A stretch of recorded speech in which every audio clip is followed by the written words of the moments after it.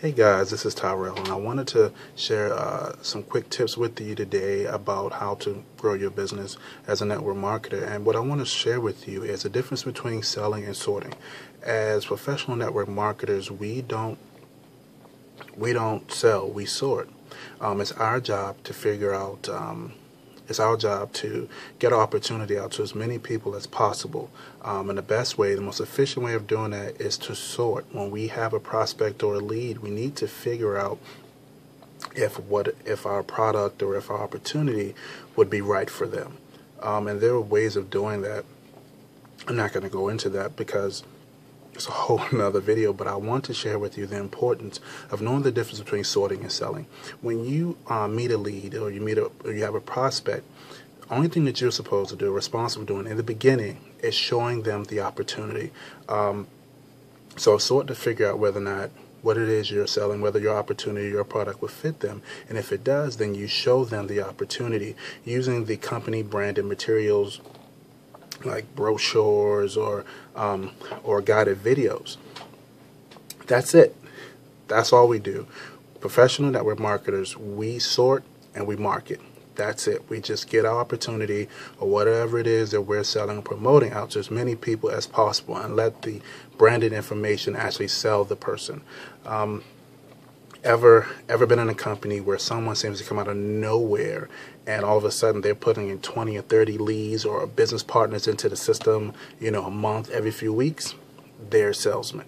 Okay? But what happens is, unfortunately, is after about a month or so, after some time, actually, those people end up doing nothing or they end up falling out. And that's because you can't duplicate people. You can replicate or duplicate a system, but you can't do that to people. So that's why network marketers, professional network marketers, we market and we sort. How do you know if you're selling? If you tell them anything about the price of your product or company, you're selling. If you tell them anything about the background of the company, if you try to give them any detailed explanation about what the company is, you're selling. Be sure of that. If you tell them anything about the price, if you get into trying to explain the compensation plan, you're selling.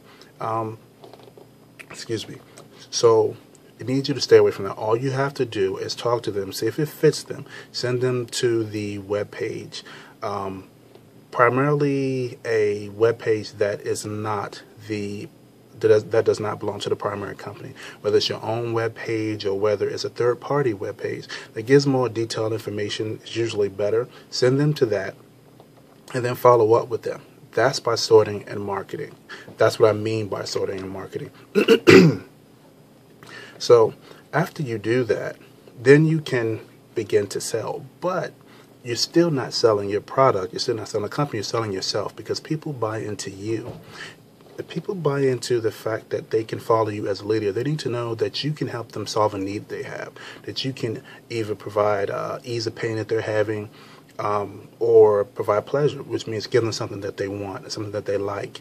If they believe that you can help them reach their goals, then they're more likely to follow you or buy into you, therefore buy into the company because they believe through you, this company can help them reach their goals.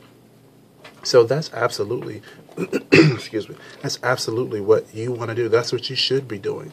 Like I said, don't get into the trap of trying to explain exactly what the company is about, the company's history.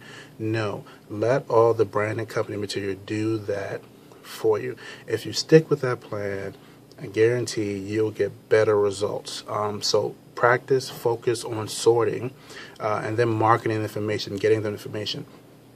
Now, once they see the opportunity, you follow up with them. Then, like I said, you're selling yourself. If you're actually giving the presentation where it covers all that stuff, people, again, are not really buying into the company. They're buying into you. So it's more important to focus on yourself and building yourself and branding yourself as a leader than actually, going the other route of actually trying to physically sell. Now, if you're in the company or if you're in the industry of selling, then absolutely go ahead. That's what you're into. But if you're in the network marketing industry and you're serious about growing your business, then learn to sort and market. With that, that's been Tyrrell Eccles. I hope this information has been beneficial to you, and I hope that you can take it and apply it and get some immediate results out of it. If you're watching this anywhere on the internet, absolutely go back to my website, TyrrellEccles.com. You can find more information like this. And also, no matter where you are, leave a comment below. Let me know what you think, whether you like it or you don't like it. Either way, it absolutely helps me. So with that, this has been Tyrrell Eccles. God bless. Hey guys, there is one more thing that I forgot to mention when you're dealing with selling and sorting.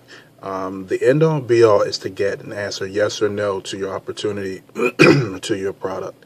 So the reason we sort is because we know we have to go through the numbers. So the faster you sort, the faster you go through your numbers. And the faster way of sorting people is to put them in a yes and a no category, just in general. If they're open to it, yes, and you move further with your process. If no, then you don't throw them away. You actually put them on your list to follow up 30 days, 60 days, or whatever your schedule is. But absolutely, the end-all be-all is to get a yes or a no. So when selling and sorting, sort them, show them the opportunity, get a yes or no if they're interested. If yes, continue on. If no, follow up with them later.